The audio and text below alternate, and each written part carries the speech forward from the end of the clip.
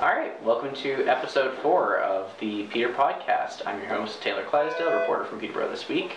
And here we have 2 guests on this week. So Alex, I'll let you introduce yourself to start out with. Sure, I'm a special content writer for Peterborough This Week. And I wrote a story about accessing healthcare for trans people last year, which won the Registered Nurses Association Award for Best News Story. All right, and Drew, you're a special guest on the podcast today, so why don't you introduce yourself? Sure, thanks for having me. My name is Drew Whatman, and in this capacity, I work with CMHA, HKPR, with their Gender Journeys program, and I've been working with them since 2014. Can you tell us what Gender Journeys is? Sure. So Gender Journeys is a program specifically for trans folks and questioning folks. It can also be for their loved ones. So it's for a place for people to explore their gender identity or to get support in helping their loved ones. So say they have a partner who's transitioning, then they can go to a group for partners to be able to ask those questions that they might not want to ask their partner in case they might hurt them, but they still have different thoughts and feelings on their mind. So it gives them a safe space to explore that. Yeah. Now, some money just came to Gender Journeys. It was around $650,000. So maybe you can share with us, from your perspective, why is it important for that money to be there, for that support to be there for people who need those services? For sure. In the meantime, when we didn't have that support, the program actually hasn't been running since about March of last year. With this funding, it allows this program to start up again and be a lot more inclusive of other folks. So it's not just going to be trans folks. Again, it can be focused on training people, so training employers and being able to increase access for people. The other thing too is that trans folks are extremely at risk. They're a very at-risk population, especially for suicidality, and so being able to have these supports increases people's likelihood of being able to have a full and healthy and happy to their definition lives. So it really helps them. Yeah, I know after we published our story about Gender Journeys receiving funding, one of our reporters received an email from someone who I don't think really realized what they were talking about, but they were basically saying, oh, like Gender Journeys should fund themselves, they shouldn't get any government funding. But the thing is that this is actually something that in the end can help save lives. Mm-hmm. And transgender people are a very at-risk group of people. I mean, is that, from your experience, is that what you see? Oh, definitely. I don't think that I've dealt with a trans person in my experience who hasn't at least considered some form of suicidality or thought about it, not necessarily carried through with anything, but been in such a situation where maybe their parents aren't accepting, or their doctor isn't willing to help them transition if they wanted to medically transition, or they're having problems at work where people are being rude or making fun of them. There's just all these different things, or especially young folks at school where they're being bullied. So these the support allows people to explore themselves in a safe environment. And again, the fact that there's more funding will allow for training, so that those environments, we're not just helping that one person, we're able to help the countless other folks who may not be out in that space, especially within the school system. Mm-hmm. Not everyone who is saying I'm trans is the only person there. So Alex, what's your experience from that? Like, what's your experience in kind of looking at this community and then seeing what support is and isn't there? What are your thoughts? Well, as a trans person myself, I've struggled to access both healthcare and just social supports in Peterborough initially when I came here 5 years ago. And that's when I found Gender Journeys, and through their support groups and just information resources that they were able to pass on, I was able to go through my transition and just live a lot healthier, happier life, for sure. That's awesome. And I mean, you're not the only one that's benefiting from that. How many people do you know Gender Journeys helps, or do you have a rough estimate, or? That's hard. That is really hard. I don't know, because usually we run, when we are at kind of like full capacity, we're running 2 to 3 groups plus drop-ins. In the past, this is what it's looked like before a year, and we usually get like 12 different, 6 to 12 different people in each of those groups, plus different ongoing drop-ins. And then there's also parent and partner supports. And the thing too is that the people that are going through those programs often take those resources and help other people. So it causes a ripple effect. So I know a number of people who didn't go through gender journeys but have been helped by other participants who've gone through gender journeys by sharing their experiences or the support documents that are there. So it really is rippling through the community, which is what we want. We want it to be that not everyone has to be directly touched by the program to be able to have this impact. We want it to be kind of that people are self-educating or educating other people, so that it just becomes the norm that people are accepting of trans folks, that there's not this stigma against people, which will happen eventually. No, I like that. I like that perspective of kind of that knowledge kind of trading second and third hand, and everyone just kind of helping to educate each other. Was there a lot of self-education involved when you were transitioning? Well, absolutely. I mean, the structure right now for accessing hormones and surgeries as a trans person is a lot of informed consent. So the most important thing for accessing those things is having a really good understanding of what you're getting into.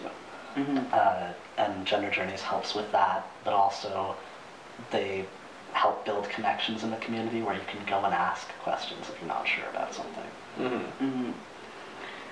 No, that's one of the things that happens all the time. Is that from myself, I get messages all from folks who've been there, or from folks who know, who've known that person, who said, hey, I need some help with this, or what can I give my doctor who doesn't know a lot about trans stuff to help them so that I can access hormones, so that I can access surgery.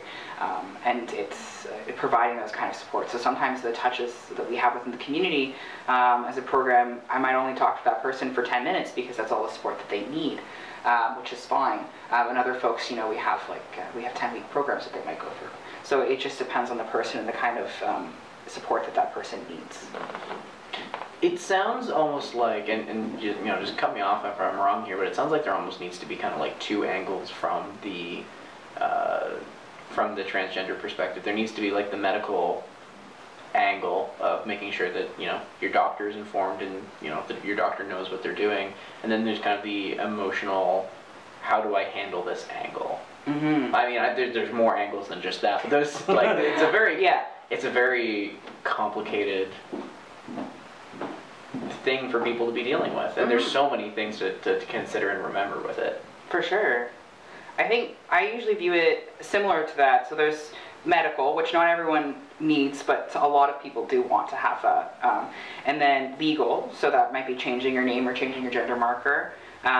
Personal, so social supports, your own personal growth, exploration, and then the supports that you might have, so your family or your work. Those are the kind of touch points that you generally see. Of course, there's a lot more, and as you were saying, it's a lot more complicated. But if you're trying to like put it into those easily understood boxes, that's sort of how I see it. I don't know if that's how you see it. Pretty yeah.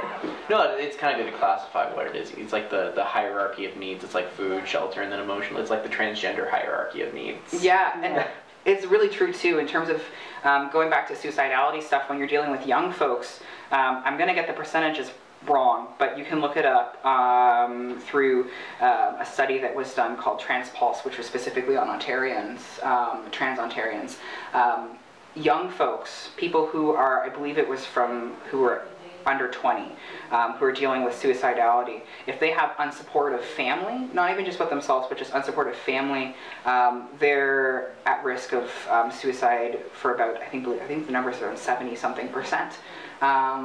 But if you have support within your system, so your parents or your family members or your aunts or your uncles, whomever you're with most directly, that number of people who actually act upon those thoughts goes down to, I believe, 3%. So it's a drastic difference, the support that people have that helps them. So going through any tough time, whether it's related to your gender or anything else, if you have supports, that really helps people.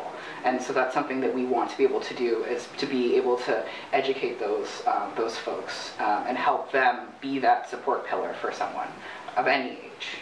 Does Peterborough have enough support for transgender people? I think having this program will be helpful, but I hesitate to say there's ever enough support, because there's people that can't access this program because, maybe the time doesn't work for them, because we're limited into certain times, right? Mm-hmm. So I've had people who can't go to any of the groups because the groups have often been in the evening. One of the things that we're looking at doing now that we have this funding is that we'll be hiring on a couple of full-time staff, because this has always been run part-time, very part-time by different people. So that will allow for daytime services. But then, of course, there's a social aspect. There's not always a lot of social things to do for folks that are specifically identified as trans where you can meet other people. So I think we could always be doing better. And then in terms of the article that you wrote, healthcare, is that there are some really good medical practitioners, massage therapists in the area, but there's also a huge amount of people that I wouldn't classify as so good, that need to do a lot of personal development and professional development to be able to help the trans community. Yeah, I think as with anything, there's going to be barriers that you face when you're trying to get those types of support. And, it's things like you said, like maybe you work during the times of day that you would be able to go to those group meetings, or maybe you just don't have the ability to travel to go to those events. So, I mean, it's always the struggle of how do you find the best way to start tearing those barriers down. So, what are your thoughts on that?